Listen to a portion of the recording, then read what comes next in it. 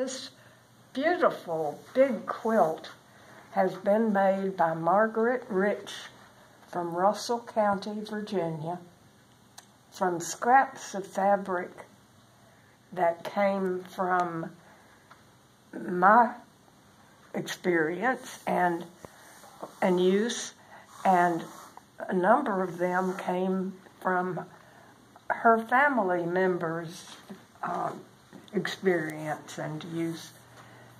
The oldest one I know of for sure is right here, and that's the fabric in the drapery that my mother and father hung in their dream home in Montgomery County on the farm in about 1952.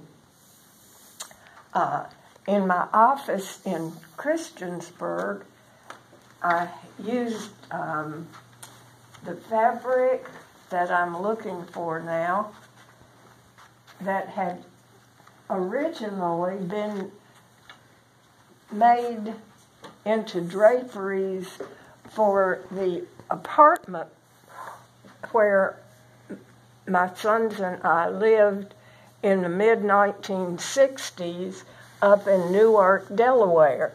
And that's it. And there was enough of that fabric still in good shape to hang over my law office windows on the sidewalk, over the sidewalk in Christiansburg, Virginia.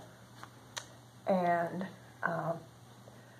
they are the most memory-filled of all the fabrics in this bow tie pattern that Margaret made so beautifully. And that's the end of this